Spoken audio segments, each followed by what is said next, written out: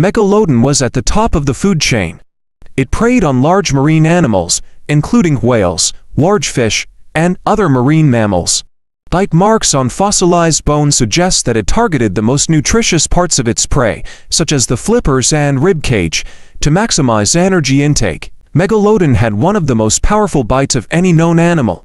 Its bite force is estimated to have been between 108,500 to 182,200 newtons, allowing it to crush bones and shells with ease. It is believed that Megalodon employed ambush tactics to hunt its prey.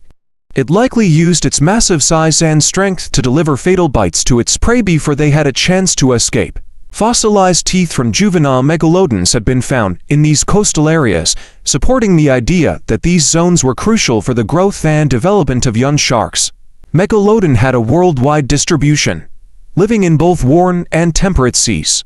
This suggests it was capable of long-distance migrations, possibly following the movements of its prey or seasonal changes in ocean temperature. Megalodon is believed to have had a rapid growth rate, reaching lengths of up to 60 feet or more. It is estimated that it took about 25 years for a megalodon to reach full size. Some estimates suggest that Megalodon could live up to 40 years or more, which is relatively long for a shark. The cooling of ocean temperatures during the Pliocene epoch may have played a significant role in Megalodon's extinction. As the oceans cooled, the habitats of its prey species likely shifted, reducing food availability. Megalodon teeth are highly distinctive, with a triangular shape, serrated edges, and a robust structure.